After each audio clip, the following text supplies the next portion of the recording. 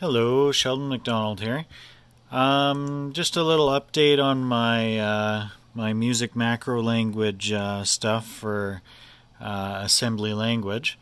I had to do a bit of an update where I changed it so it's not technically compatible with BASIC anymore.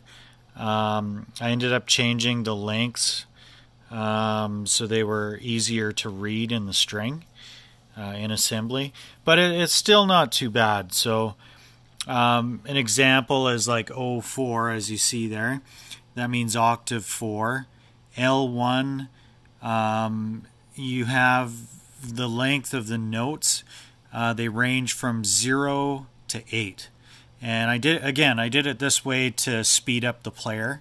Rather than it saying L32 or L1, it just looks at one single digit and adjusts it.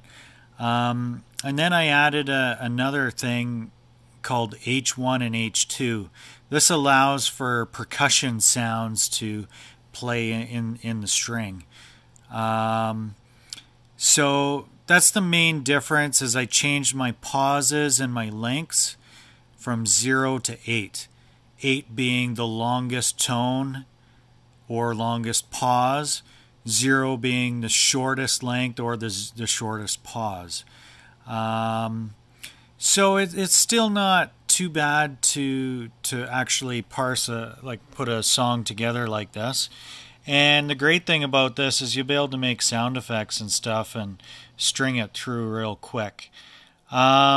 This player is set up now to use 2 channels, and I'm gonna demo a Jurassic Park song here. So I'm gonna run this, and it should have the 2 channels going and the percussion at the same time.